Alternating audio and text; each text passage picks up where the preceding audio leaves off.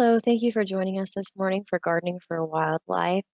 This presentation is brought to you by the Bob Jones Nature Center and the City of Southlake and Tarrant Regional Water District. If you have any questions throughout the presentation, you can go ahead and enter them into the little chat box and we'll get back to you with an answer. Now I'm going to go ahead and turn it over to our speaker. Thank you for joining us. Well, good morning. Thank you for joining us. I want to thank Southlake for inviting the Texas Master Gardeners to come speak on gardening to attract birds, butterflies, and beneficials to your garden. I am a Tarrant County Master Gardener. My name is Wanda Stutsman. I have lived in the Keller Southlake area for 27 years, and we enjoy the Cross Timbers ecosystem where we have a lot of wildlife. Many of you have more than you choose to have, but a lot of us have been at home for the last few months, and we have enjoyed a lot, paid more attention, let me say, of all the wildlife that's coming to our yard. And so today, I'd like to just talk about what types of plants you can plant to attract the wildlife that you're interested in. And we're mostly going to focus on butterflies and birds, and then we'll talk about a few other types of wildlife. Today, we are partnering with TRWD, Tarrant Regional Water District, and they have a campaign to improve water conservation education in the communities. We have Tarrant Regional Water District manages 4 big water bodies of water across a large area, supporting 2.3 million people in today's population. They have created resources to help people manage their water. So under their umbrella is our water supply to our residentials, commercial, our flood control, and managing the recreation of around large bodies of water. They have a website, savetarrantwater.com, and there are a lot of beneficial resources for you as a consumer of the water that they manage. You can go to their website and you can request a free sprinkler check. And I know that a lot of people have sprinklers in our area, and if they go unchecked, there could be faulty heads. You possibly could be watering your yard longer than you need to be watering it for the type of grass or turf that you have. And they will send a licensed sprinkler repair person to your property, and they will do a sprinkler check. So please check that out. They also have advice on their website on how often you should water and the best means of watering. They have a calendar of events, classes for you to check out. And so we're very fortunate that they have taken these measures to give us resources to improve our water consumption so that we can have a lot of water available in the next 25 to 50 years as our population grows. So we want to thank them. So let's talk about inviting garden for wildlife is not necessarily a wildscape, even though we always like to call a garden that attracts wildlife a wildscape. So it doesn't have to be wild. The characteristics of a good wildscape or garden for wildlife is it provides a lot of food, water, shelter for the wildlife, and can be as simple as bird seed in a feeder or a hummingbird feeder, a dish of water, a bird bath, a shrub, or a tree for them to nest in. Now, I know that living in the Cross Timbers area where we are, we have plenty of trees for nesting and shrubbery, and we're very fortunate in that we have not so, we have more shade and sun combinations than most people. So we are very fortunate in having a lot of opportunities for wildlife to hide and nest. But most of us as master gardeners, we have very extensive gardens, and we invite a lot of wildlife to our gardens through the types of plants that we plant. And we can, with our education, we can teach people what plants to plant to invite the specific species that you're looking for. One of the most important things that you have to remember in creating a garden where you want to invite wildlife is that you should not use any chemicals in maintenance of your garden. Chemicals are very harsh, and we'll go into that in just a minute. So why have a wildscape? Well, a lot of us have become bird watchers. I know that I just recently noticed that I have a Cooper's hawk in my front yard. I don't know that he's actually nesting in my yard, but his name is Hank now because he's been around long enough I could name him. And so we're all noticing a lot more wildlife because we're looking out our windows yeah, a lot more by being home. And so the inviting birds, butterflies, beneficial insects like praying mantis, dragonflies, things like that.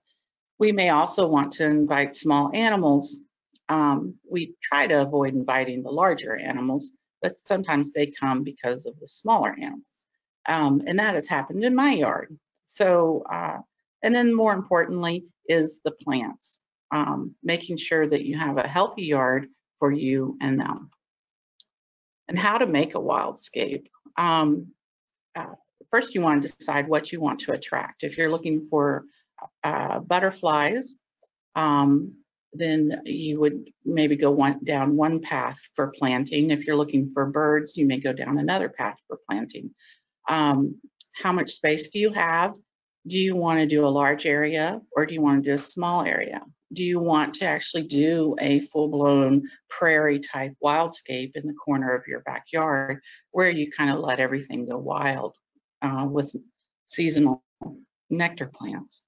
So you're going to want to make sure that you hit these four things.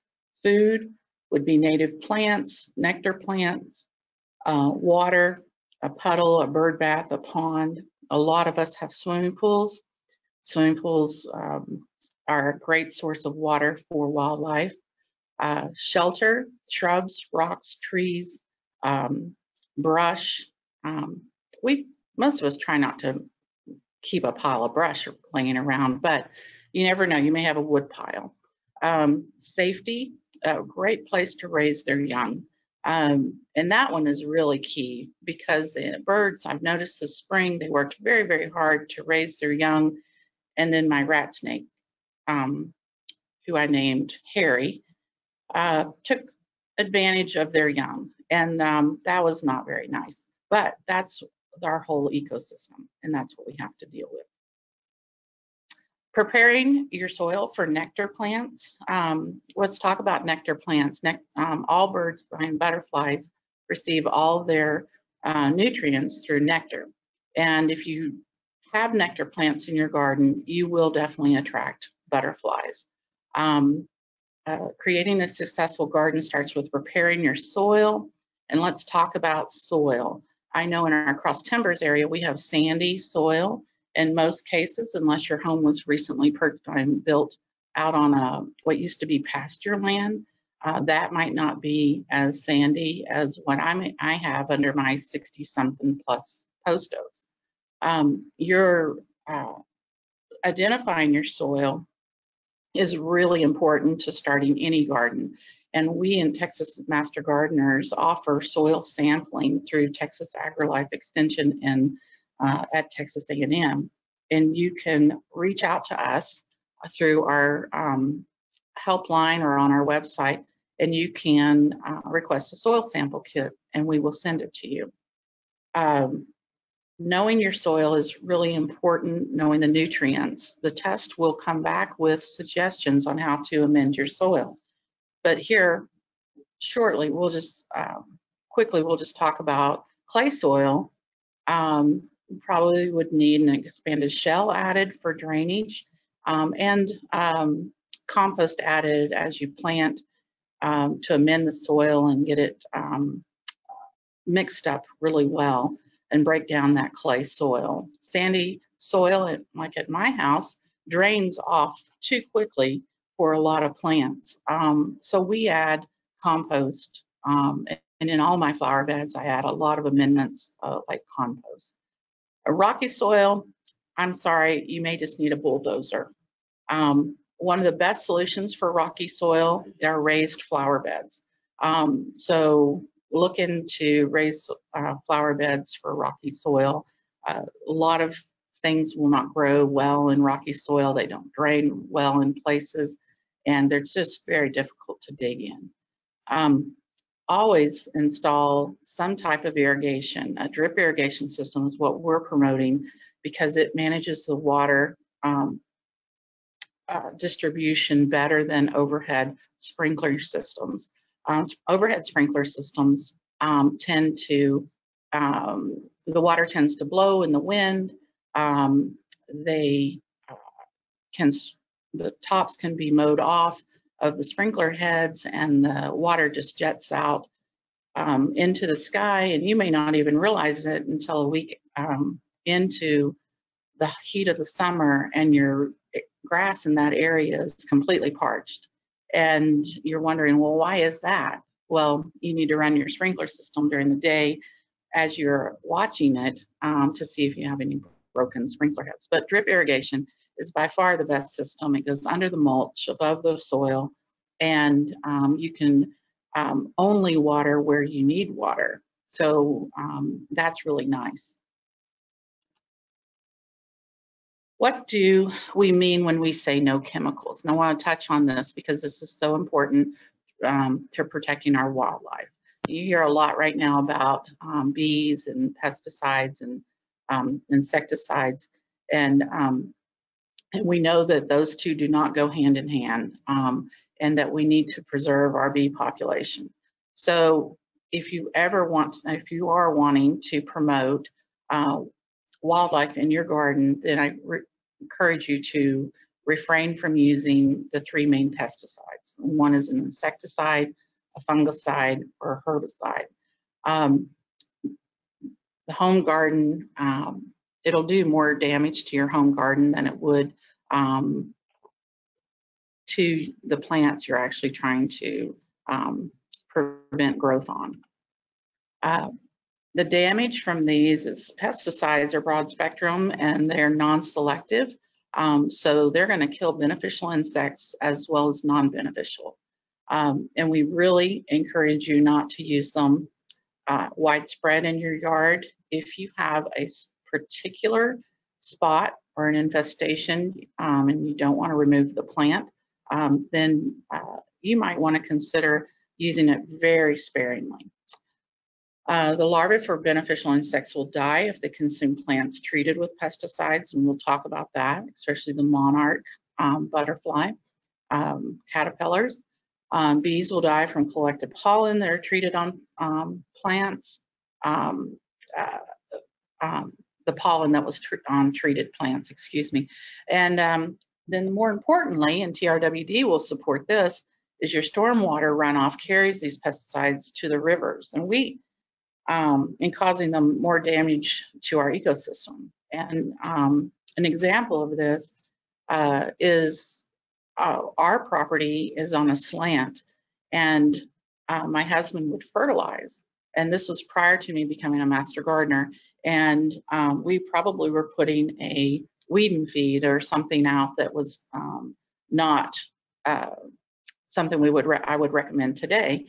And then we would get a gully washer of rain, and my neighbor's yard always looked prettier than our yard. And that is an indication that our fertilizer and weed and feed always ended up in his yard. And because he never put anything like that out. So anyhow, so just even if you don't see it happening, it is happening, and it is getting carried off into your stormwater And then somebody has to treat that and remove it before that water can be used again. And a lot of times that water just ends up in the streams, and that's why the Trinity River is in dire need of cleaning. The water in the Trinity River going through Fort Worth is not ideal for consumption or for swimming or anything like that. So just keep all that in mind when you're thinking about how you might treat bugs or pests. What to use instead? I recommend that you do some Google searches on this. We have used sticky traps, insecticidal soaps, dormant oils. I used a horticulture oil on my fig tree this early spring and did the job just fine. I have used that same horticulture oil on my crepe myrtle for bark scale mold, and that has worked. 20% vinegar as a weed killer. You have to be a little patient with that. Maybe have to apply it a couple of times. Definitely how to apply it is on the bottle. All of these things you can get at any of your big box stores or any landscape nursery type environment. And then you can select some plants that will help deter other pests, like citronella geraniums will deter mosquitoes. Marigolds will also deter mosquitoes, but they also do other things in the garden as well to deter pests.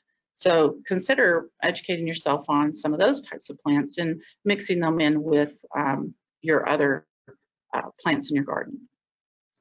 Okay, so let's talk about wildscape features for attracting butterflies. We all love butterflies, and the butterflies are out there, and they will stop in your garden if you provide the right environment for them. What are the requirements for butterflies? You have to have a nectar plant, which is food. You have to have host plants for their caterpillars. It is really wise to have both of these. If you want to see all the generations of the butterfly in your garden, you definitely have to have the host plants for the caterpillars. You have to have a water source. You have to have shelter. Excuse me. You have to have shelter and a place to rest in the sun. And I thought this was kind of interesting when I was doing my research on this, is that butterflies like to fly when it's above 75 degrees. And so early in the spring, when we're a little cooler in Texas, the butterflies like to light on a plant or a place where they can get a little sun on them. It's kind of like a little sunbathing to warm them up so that they can go fly around to all the nectar plants. And so I thought that was kind of interesting. I didn't know that there was a temperature window for butterfly activity. We don't have to worry about that right now when it's going to be 101 degrees today. So food for butterflies is nectar from flowers. And as I said, master gardeners tend to have every type of flower that I'm going to list in their garden. And so we are definitely encouraging butterflies to come visit our gardens. Hot, striking colors like red, pink, orange, purple are very attractive, not only to butterflies, but to hummingbirds. And if it has a tubular or trumpet shape, that is even more striking and inviting. Standing cypress, Salvia greggii are all very inviting plants. Then, if the structure of the flower is flat or presents their centers, makes it a little easier for the butterfly to light on and to get the nectar out of the center. Other food, you can do nectar in a saucer, or you can put some rotting fruit out. And right now I have figs that are overripe that drop off my fig tree, and I have seen a few butterflies light on that rotting fruit on the ground. Now, I'll show you in a minute some other ways to present the rotting fruit to the butterflies. So specific plants that butterflies love, there are a lot. We're only going to touch on a few here. If you do some Google searches, look for plants for our region. So South Central United States, because there are a lot of plants they'll recommend on the internet, and they're not hardy, or they will not survive our high temperatures in the summer here in Texas. So nectar plants for butterflies. You all may want to take a screenshot of this. This is a list. I have almost every one of these plants in my garden, and they definitely do attract the butterflies. Aster, any variety. There's goldenrod, garden phlox. If you don't have garden phlox in your summer garden, then you're missing out. It blooms profusely all summer, and I'm talking about the taller standard summer garden phlox. It is just beautiful, and I see butterflies on it all the time. There's Greg's mistflower, which might not even be on this, it is on this list. Just even a stonecrop sedum. There is actually a sedum on this list. A lot of us have purple coneflower. There's not a better plant to attract butterflies. So you really can't go wrong. These are all very hardy in our area. They come back every year, and after about 3 or 4 years, you can share them with your friends. The Greg's mistflower, you probably could start sharing the next year with your friends, and then you're going to have to find friends to share that with, because it will take over your garden. So abelia, I have some 4 or 5 varieties of abelia in my garden, and the abelia is amazing attractor of butterflies. And there are a lot of bees on it too, so be careful. But also garlic chives, can you believe that? Garlic chives, maybe possibly they have to bloom out in order to attract a butterfly, but that is an interesting one. You can use them in your cooking, and you can attract butterflies as well. So annuals, in Texas, lantana in our area can be a perennial. A lot of people will list it as an annual. I put it under annuals to add to that list. So if we have a really, really hard freeze in the winter for multiple days, the lantana may not survive. So that's why it's usually listed as an annual. So we have lantana, we have zinnias, marigolds, cosmos. There's a lot of annuals that will attract and offer nectar to butterflies. So take some time to do a little research on these, and consider those for your garden. Other types of food we talked about, hummingbird nectar. Hummingbird nectar is actually good for butterflies as well, and you may see some on your hummingbird feeder. Rotting fruit. Now that just doesn't sound good, but you know, I think that's a kind of a neat idea for the kids. You can sort of take the orange slices or the old banana or something, and take them out, and every day go sort of eye the bowl or the container to see who's visiting your rotting fruit. I think that's kind of a cool little exercise for kids. The problem is that the butterflies really won't visit it if there are a lot of ants in it. So here in Texas, we have ants everywhere. So you may only be able to do it for a few days, and then have to clean it out and start all over. Sweet stuff painted on tree trunks or in a saucer. I don't know if they're talking about some of that carrot cake I made the other day, or if they're talking about banana pudding. But you can put sweet stuff painted on a tree trunk, and you may want to Google that to see what sweet stuff really means there. Water. Butterflies have to have a water source. They drink water just like we do. We cannot drown our butterflies, so they love mud puddles. And mud puddles can come from, you know, where your sprinklers may have hit the concrete a little bit, and there's a little puddle of water. They will light on that and drink from there. They drink in the dissolved minerals and the nutrients. So, um, uh, that's very beneficial to them. Bird baths are kind of a deep water, so sometimes you put a rock or something in the bird bath that provides a landing site for the butterflies. And you might want to try that if you have a bird bath that doesn't have a rock in it right now. You might want to put one in and see and watch it for a few days to see if the butterfly will light on it. And then you can put saucers out, but make sure that they're very shallow because the butterflies only stand off the ground about 1/4 of an inch to 1/2 an inch, and we don't want to drown them. Then shelter. There are, in our area, there's lots of shelter for butterflies between the trees, the shrubbery around our land, and the basic shrubbery in our landscapes provides lots of shelter for butterflies in the summer and in the spring and fall. But in the winter, they're going to want to hibernate. And yes, some of our butterflies do not migrate. And so they stay in the area and they'll get in the tree bark, the wood piles, tall dead grasses, or spent perennials. And you probably will not see them there. Some of the people who are actively pursuing butterflies might know where to find them in the winter, but definitely that is where they're going to be during the winter. Host plants for butterfly caterpillars. And this is really important. And as I was preparing this presentation, I had to educate my husband on all this information.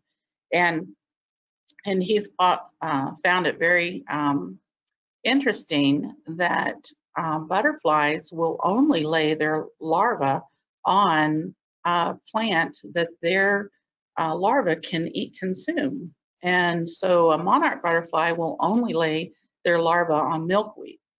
And milkweed's become very popular and in demand in our area. There are a lot of different milkweeds available to put in your garden. Now, you have to remember that a lot of milkweeds are found in the prairies or in the fields. I live up near Circle T Ranch in the Roanoke Westlake area, and I see milkweed growing along the fence line there. And most milkweed really likes a non-fertile garden. And so a lot of people are struggling to grow milkweed. But there are varieties that are doing better than others. And I encourage you to reach out and educate yourself on which milkweeds are going to work best in your garden. But definitely, if you want monarch butterflies to visit your garden and you want caterpillars, then you need to plant some milkweed in your garden. Black swallowtails. I had a good friend call me a year or two ago, and we had planted rue around her pool. And she goes, I've been out here picking these caterpillars off all day. And I'm like, oh my goodness. She had 50 or 60 caterpillars on her rue, and she was picking them off and throwing them out into the field. And I'm like, oh, please stop. They want that. You planted that to attract them. And so now she knows better. And she said that this year that she actually has some caterpillars on her parsley. And we will see these caterpillars. Swallowtail are very common in this area. And we will see them on fennel, bronze fennel. And I thought it was interesting that they would be on carrots as well. So then there's the tiger swallowtail, and they have a lot of, it's interesting, they have trees that they like to lay their larvae on. And then the pipevine swallowtail will only lay their larvae on Dutchman's pipe. So it's kind of interesting to see what plants the larvae will consume. And make sure that you plant those in your garden if that is what you're looking for. And you can find a complete list of these things online for the type of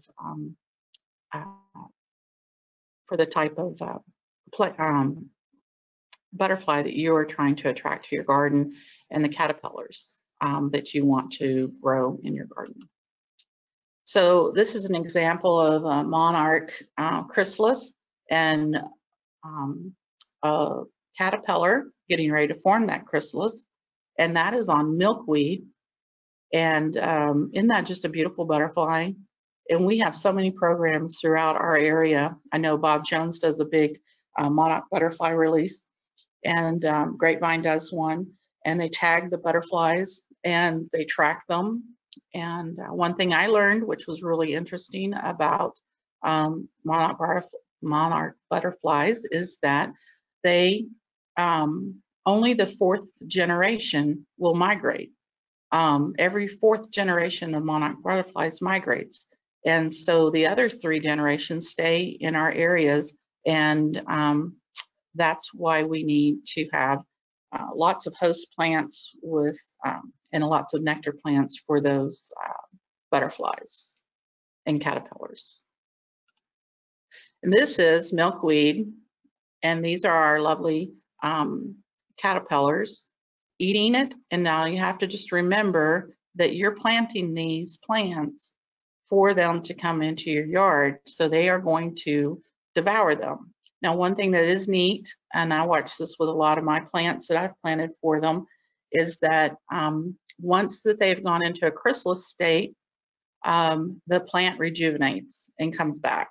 It may look like it's dead and gone, but it will rejuvenate and come back. So just enjoy watching the caterpillars. Sadly, we're going to talk about birds in a minute. This is one way to attract a lot of birds to your garden, is to have host plants for caterpillars. I will go out and I will count caterpillars on my bronze fennel, and then the next day I'll go out and count caterpillars, and there'll be fewer, and then the next day there'll be fewer, and they're not scurrying off, and they're not building chrysalis. They are being consumed by birds. So you want to make sure you have plenty of plants, so you have plenty of caterpillars, and then you have plenty of food for birds, and you can see some turn to chrysalis and then to butterflies. Again, this is a passion vine. So the flitterary butterfly will only lay their eggs on a passion vine. And I don't have a passion vine in my yard, but I have a friend that has huge passion vine, and she's complaining about the damage being done to the foliage. And then I realized what it was going on. And so now she has to be content with the damage to the foliage so that she can get her pretty butterfly. So if you do want to attract butterflies and monarchs specifically to your garden, and you do plant all these plants, and you are successful with it, then you may want to become a monarch way station. And to do that, you can just go to monarchwatch.org and you can get an application. And I have many master gardeners who are way stations. There are school programs that we as master gardeners have supported in the Southlake area that are monarch way stations. Bob Jones Nature Center, at one time we were talking about it becoming a monarch way station through our master gardeners program, because we go up there and work once or twice a month to maintain their gardens. So not sure where that has gone, but it is a great program that you're supporting if you do decide to do that. So let's talk about birds. We've seen a lot of birds because we've been home, we've been paying attention. We all love birds, and the requirements for birds are much like the butterfly: the food, the water, the shelter, the place to rest, and a great place to raise their young. And again, there's going to be some fallout from that because we do have an ecosystem, and when you attract birds, you attract other animals to your yard as well. So bird feeders, that's one of the simplest ways to attract birds, and that gives you a lot of flexibility because different birds eat different types of feed. They'll eat mealworms or a seed, or they'll like the hummingbird presented here, will just use a nectar water. And so this way you can kind of almost dictate which kind of bird you're going to pull into your yard or invite into your yard by the type of feed that you provide. And so that's awesome. Now, I've always had cats, and so indoor-outdoor cats, and so I've never encouraged birds to come to my yard with bird feeders, because I feel like that's just asking for them to sacrifice themselves to my cats. So what I have done is I have just planted a lot of trees and shrubs that offer berries in the winter for the birds. And I just let nature do its course in inviting the birds. I offer a lot of hollies for them to nest in. And then we'll talk about the types of shrubs that are needed for birds in a minute. Ground feeders, there are ground feeders, and I don't have any ground feeders in my yard, hardly at all. And I walked over to my neighbor's yard and went to his front yard, and they had probably 50 robins on their turf in their front yard. And I have never seen one robin on the turf in my yard, and that's probably because I have cats. They do not have cats, and they had just mowed the yard, and I was just amazed. And they were all pulling insects and worms from the ground where they had just mowed.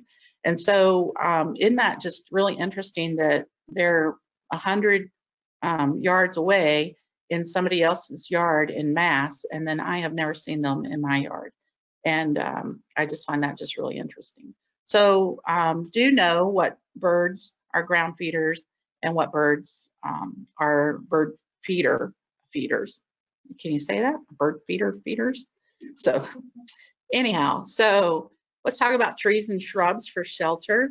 Pawsmaw hollies. I have one. They're fabulous for your landscape. They are striking in the winter when their leaves drop off and the red berries are showing. The birds love the pawsmaw hollies. Yaupons are very prevalent in our area. They're a basic landscape plant that have been planted by builders for years. Yaupons can be kind of invasive. The birds will take the berries and they will drop them in other places, and they will grow very, very easily in somebody else's yard or in down the road. But they also provide berries for the birds.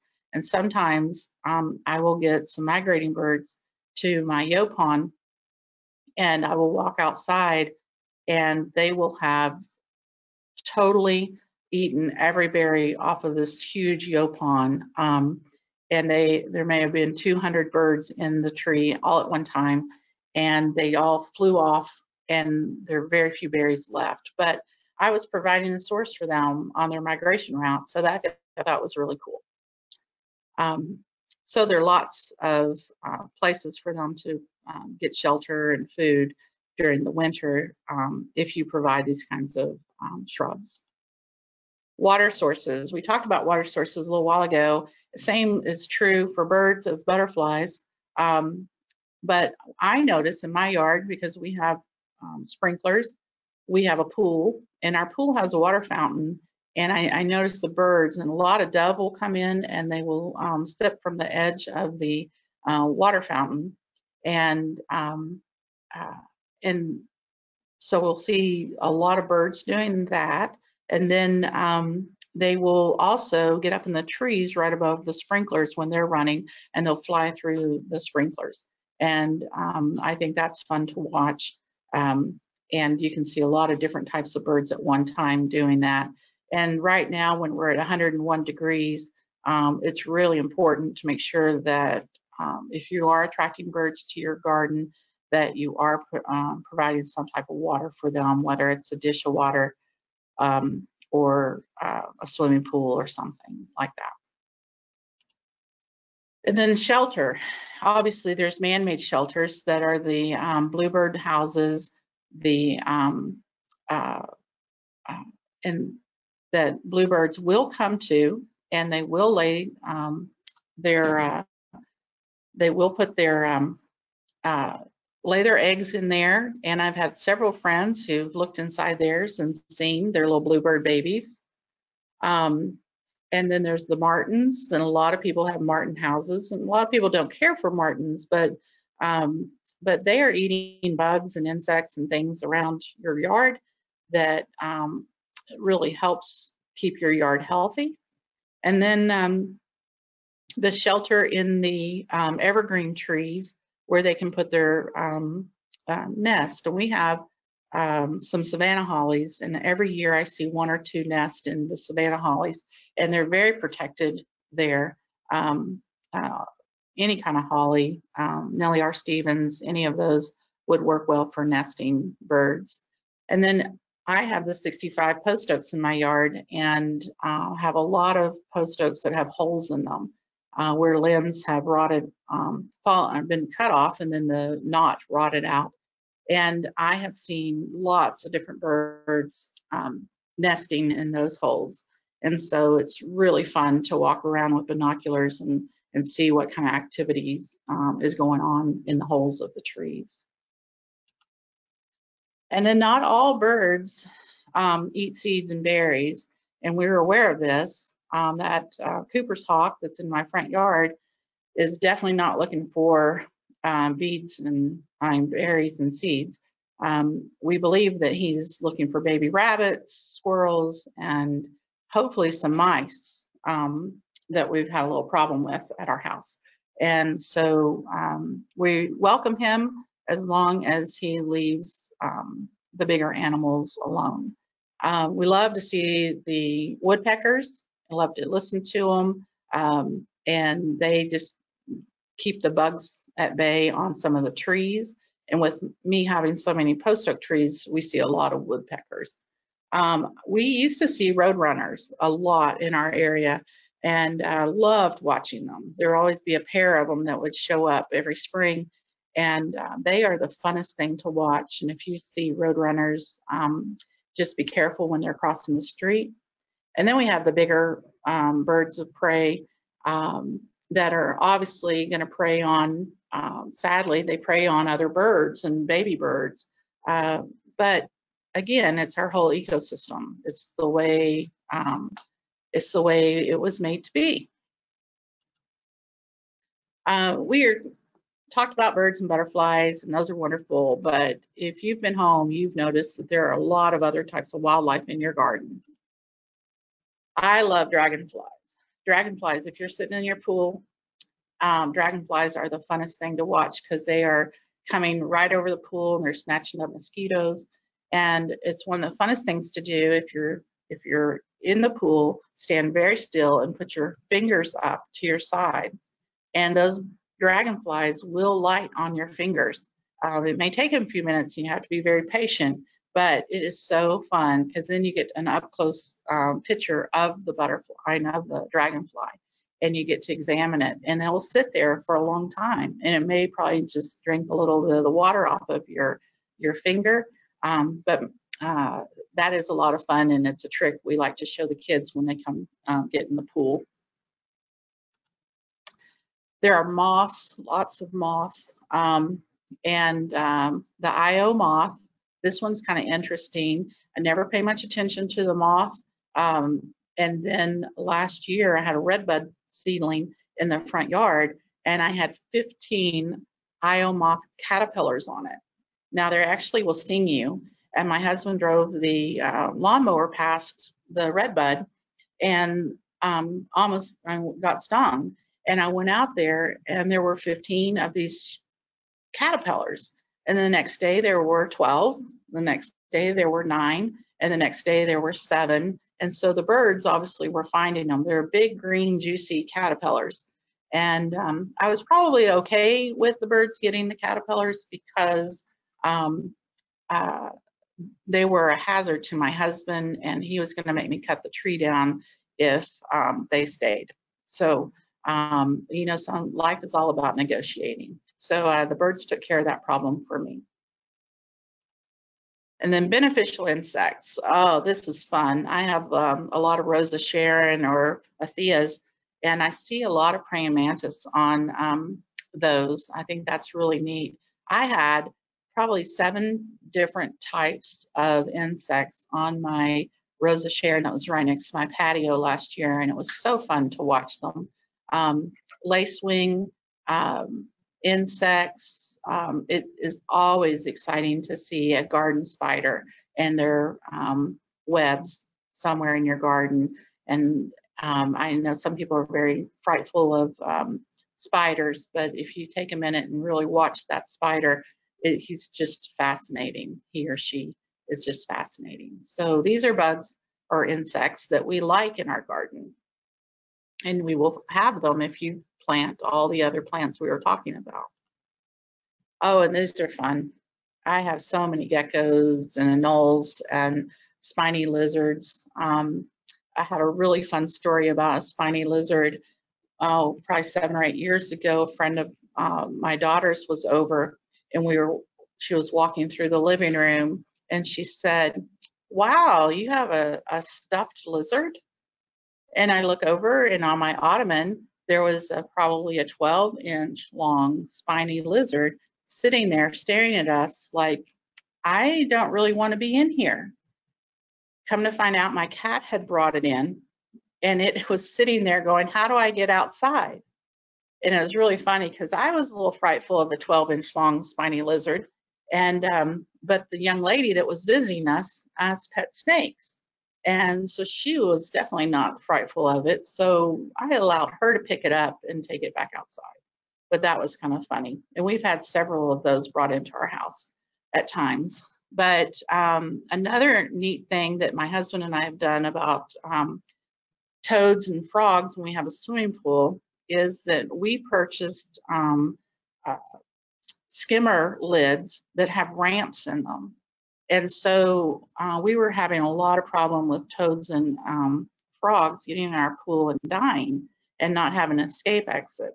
So, or escape route. So we bought these skimmer lids, and they're a little pricey, but they sure have been beneficial. We don't have any problem now with the frogs and the toads drowning in the pool. But check those out.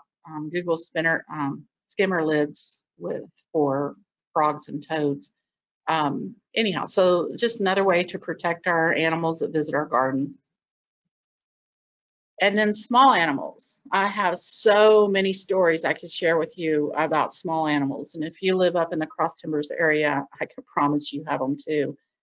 The other night I was going to bed, and I have uplighting on my fig tree outside my bedroom window, and I look out and I have a pair of possums out there munching on my figs. And they came back several nights, and they still come back. But one, I don't know what happened to the mate.